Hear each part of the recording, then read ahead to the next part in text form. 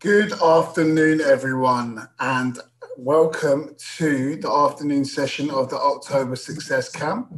We hope that you had a good morning and that we hope that you learned lots and lots and whet your appetite for some more games design sessions throughout the week. This session is a little bit different to the others. We're going to talk about the broader applications of the skills that you use in your everyday life and at school, and the skills that you used today in the sessions, the broader application of them to life in general and to the careers path that you might want to choose. Okay, but first of all, I know I sound like a bit of a broken record, but in order for today's session, especially this afternoon session, to work, you're going to have to go to menti.com and type in the code.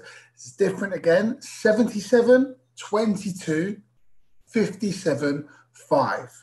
Okay, 77 22 57 5. So I'll give you a little bit of time to do this. Now, today's session is going to be a bit of me asking you some questions, then giving you some information, and then asking you some more questions, and then giving you some more information. So it's a little bit of a back and forth between myself and you at home. So it's really important that you sign into Menti, sign up, and then we can both get the most out of this session that we possibly can. Okay, so I'm going to give you a little bit more time before I move on to the next slide, just so you can sign in to menti.com, 77 22 57 5.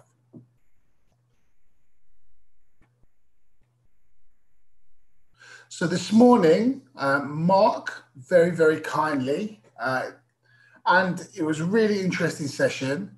You learned about games mechanics. And it was your first steps into games development for a lot of you. Now, throughout the week, what we're going to hope to do by the sessions is we're going to build on that little bit of knowledge that you gain in each session, so that by the end of the week, you'll have made something and you'll be able to test it. Okay, so what he's trying to do is trying to replicate the sort of the journey in which a game takes from the moment it is thought of, it is imagined, it is put down, it's designed, it's developed, and then it's tested. You're going to be doing that in 1 week. Okay, so but first what I want you to do is I want you to go onto menti.com and I want you to answer this question for me. All right, can you tell me what skills you used? Now go on to menti.com and you can choose one of those, or if none of them, then choose none of the above. I'll give you a couple of minutes just to do that before we move on.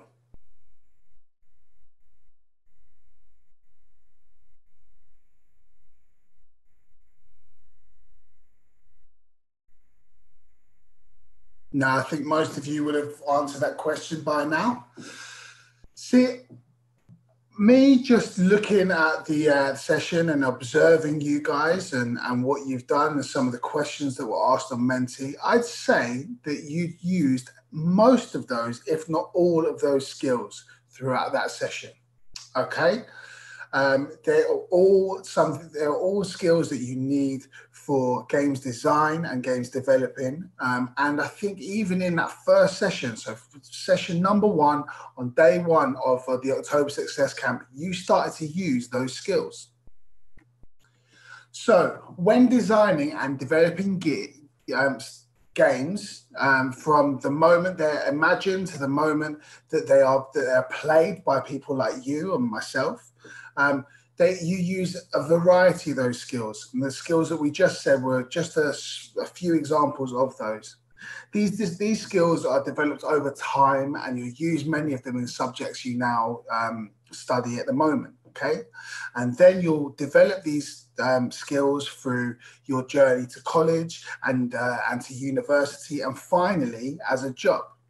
Okay, so the next question I want you to ask is, when designing and developing a video game, you use which skills? And again, you might disagree, or you might agree, or you might think all of them. Just let us know what you think. I'll give you a couple of minutes just to answer that question. I want you to start thinking about how these skills are quite different skills, okay? It's not like, you know, you study all of these in one subject at school. They might be cherry picked from different subjects.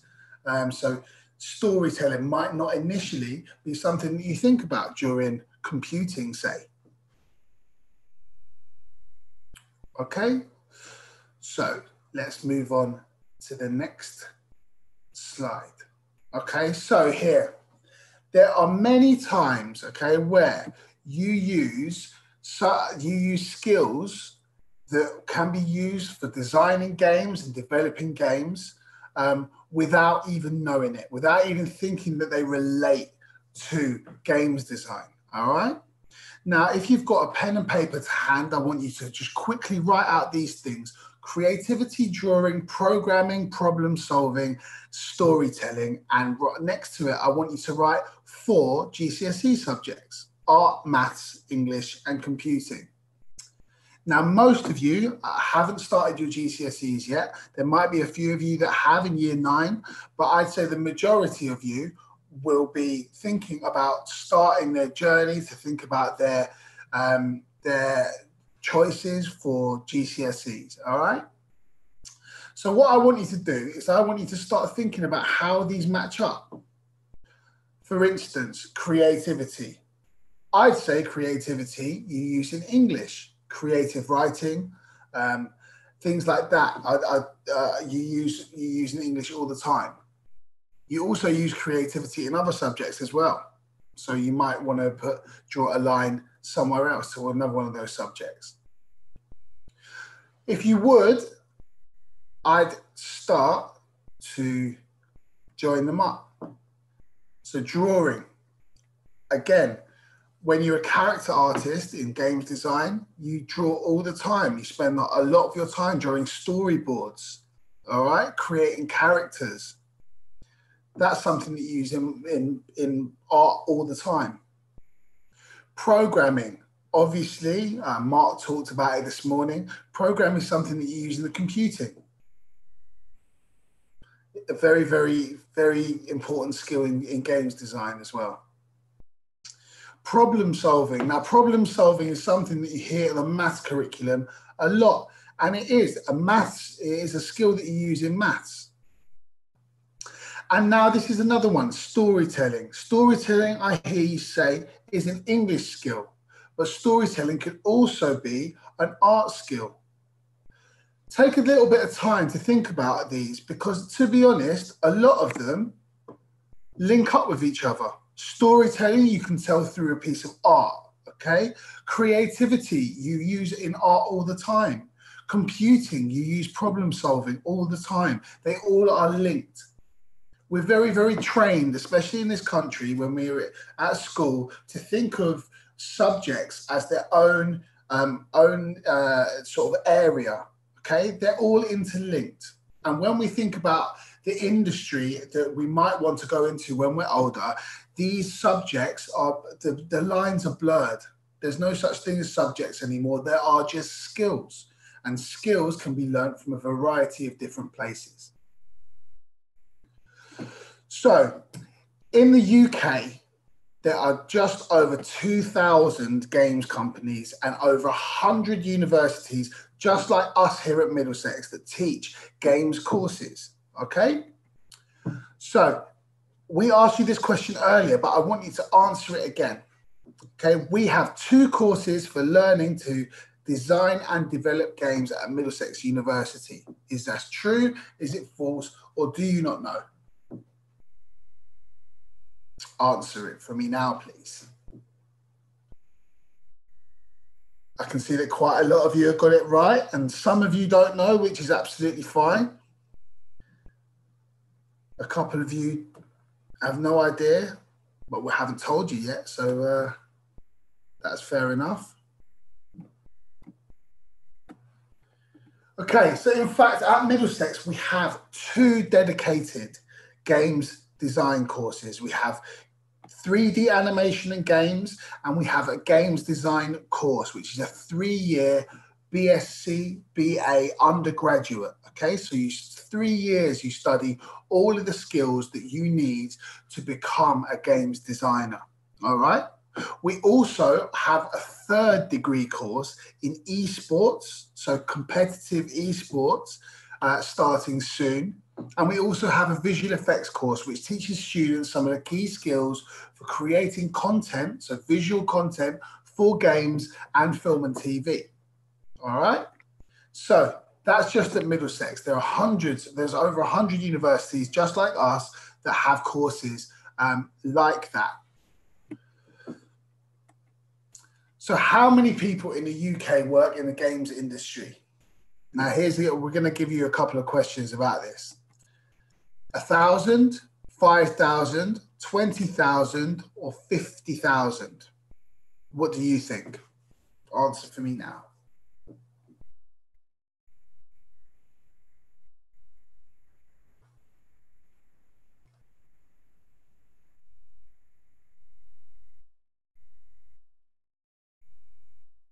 Okay. Some of you got it right. Some of you have way lower than I expected. And how much money do you reckon it contributes to our economy? Over 50,000, over 1 million, or 1 billion, or 2 billion? Just to give you an idea of how much it contributes to the economy. Please guess for me. So the first one is over 50,000 people do work in the UK games industry, okay? 50,000 people rely on the games industry to work for their jobs, all right? And it does contribute over £2 billion a year to the economy, which is a hell of a lot of money when you think about it. And it's something that the UK does really, really well. All right.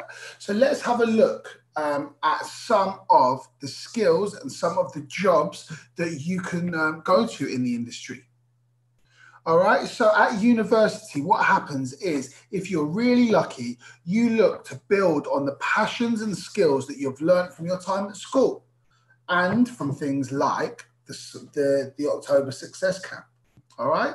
So it's important to think whatever skills that you learn, okay, whether it be in English, maths, drama, or PE, they are skills that are going to help you throughout your life. Try not to think about things solely as a subject-specific skill. They are things that are transferable. They are skills that you can use throughout life in various different places and various different paths. All right. So let's just have a quick look at some of the job titles that are available in the games industry. All right. And you're going to be learning a little bit about this over the week. So number 1 is the games designer. So the role of the games designer is to come up and develop the rules of the game. So like today, Mark talked about games mechanics. So the games designer is someone who comes up with the games mechanics, okay? It's incredibly important, this role, and you need to have loads of knowledge about a successful game and how the game's mechanics work, okay? It's your responsibility to make sure that the game is playable. All right. So you're going to be responsible for creating features, scripting missions, and balancing of the gameplay. Okay. So the best fit for the job. So if you're a creative, logical, if you're a storyteller, if you're a problem solver, and you've got lots and lots of games, knowledge of games and how they work, then this is ideal for you. All right. And what you need to learn, to become successful is games mechanics, storyboarding, game logic, and lots about different types of games. All right. And you've made a good start on that today because we've started to learn about game mechanics and a little bit about storyboarding. And I'm sure that will come throughout the week. The next game is Games Tester. Now, this might be something that you never thought was an actual job or a career, but a games tester, its main job is to play the latest games that are under construction, okay, and report any issues or anything that is not working, any defects. So you're a quality assurance tester. So before any games go out and you're able to buy them, you have to basically play them for hours and hours and hours and work out what's wrong with them or if there are any glitches. And so, yeah, it's one of the most important jobs. So best fit for the job is a perfectionist. You have to be a perfectionist. You have to really look in detail at some of these games. Okay. You need to be a team player and you need to be dedicated. All right. And what to learn? You have to be good at computer science, I would say. You have to be good at playing the games. You might be good at hacking and quality assurance. So you need to learn all about quality assurance. The next one is you could be a games artist or animator. Now, a games artist or multimedia artist is responsible for dreaming up and designing and visualizing and ultimately creating the graphics for video games and other multimedia, all right? This person is responsible for bringing the writer and the game designer's dreams to the screen, okay? So it's really, really important. It's about how it looks and how it moves, okay? Artists, dreamers, doodlers, and graphic designers are the best fit for this job. Okay, so some people might not necessarily be amazing at programming, but they might have a really, really great eye for drawing, a really great eye for the way and the feel of putting something down on paper. So what you need to learn graphic design. So some people might be amazing painters and drawers or sketchers, but you need to try and learn to do that on a computer, okay? You need an art portfolio, which all artists need because it's a way of showing other people your breadth of your work. And computer science and games design really do help if you are trying to burst into the games design industry. And finally, the games developer. This is a really, really, really important role because what they do is they take the games designers' ideas, their drawings, the rules and game mechanics that they've put down, and they turn them into a playable game with visuals and sound. They're the ones who pull everything together and make it a playable game.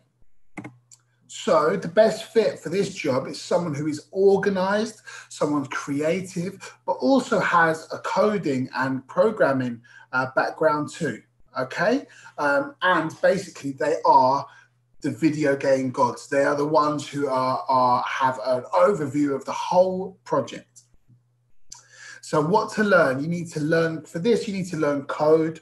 You need to learn how to program, computer science, but you also need to be really good at working as a team and being organized and you need to learn game development as a skill too. Now, just a quick question or a few quick questions about what we've just talked about. If you are good at storytelling, you are best suited to and pick A, B, C, or D on Menti.com now. So go over to Menti and pick A, B, C, or D.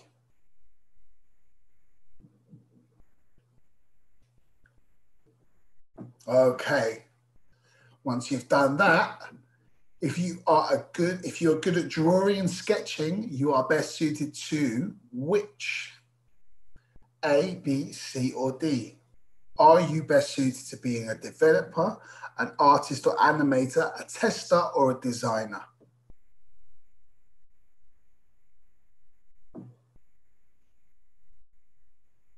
And here is the last one. If you are a perfectionist with an eye for detail, you are best suited to what? Mario's in the way of suited, but you are best suited to a games designer, a games artist, a games tester, or a games designer. First one was a games developer. Very quickly. Now, I'm sure most of you, I can see most of you have got this right. If you are good at storytelling, you are best suited to being a designer, to coming up with the initial idea, okay? The idea of the game and all of the game mechanics that make it difficult or that make it playable or make it interesting. If you're good at drawing and sketching, you are best suited to being a games animator or games artist. That's quite an obvious one. And if you are a perfectionist with an eye for detail, you are best suited to being a games tester. Although that is a really good skill to have if you are any of those things, okay? If you are a perfectionist with an eye for detail, that is a skill that translates to everything to do with games design. Now, tomorrow in the session, in the afternoon, we have a Get Into Games careers panel. And on the careers panel, we have some really, really important guests who are coming to talk about the games industry and their journey, okay? We have Alice Bowman, we have Del Walker, we have Senar Colotran, and we have Markin Ackerhurst, who will be coming to talk to us. And we have two Middlesex members of staff. So we have Penda and David, who will be talking to you about Middlesex. But we have a real big mix from the games design industry, okay? So Del is an artist. We have a content designer in Alice. And we also have someone who is a producer and a director and designer for games, okay? So we've covered quite a large part of the industry. So it'll be a really, really interesting chat tomorrow. And so let me just before I finish up, I just want to give you a quick breakdown of what's going to happen on Wednesday. On Wednesday, we're going to have a quick introduction just to sign you into Menti like we usually do. Then we're going to have the next session on part-baked games where Mark is going to go through more of the developing things that on Construct 3. And then he's going to do a session on prototyping. So lots of interesting things. And we just before we get into the Q&A, Get Into Design online careers panel with that I've just mentioned. So thank you all for listening, and hopefully we'll see you on Wednesday morning for some more part-baked games, and more games design and more games mechanics. Thank you very much, and hopefully we will see you on Wednesday. Bye-bye.